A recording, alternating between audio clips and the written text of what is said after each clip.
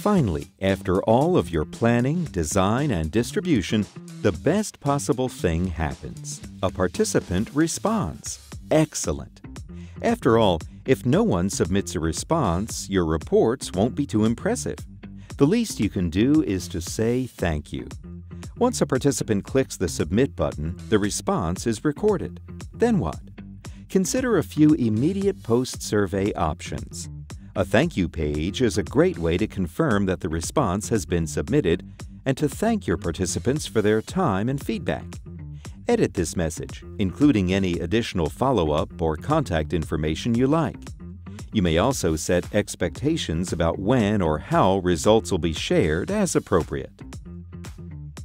Depending on your requirements, you may choose to allow participants to reopen and modify their responses after they've submitted.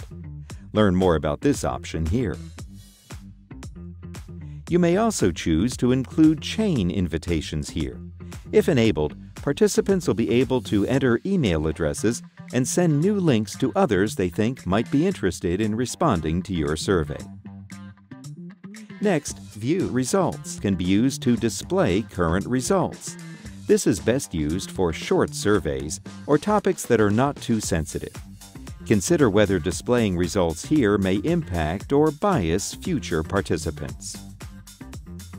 Finally, you may choose to redirect participants to a new static or dynamic URL after they have submitted. A static link will be the same for everyone, like your organization or project website. A dynamic URL might be based on a specific answer given by participants during the survey. No matter your decision, be sure your survey participants end on a good note.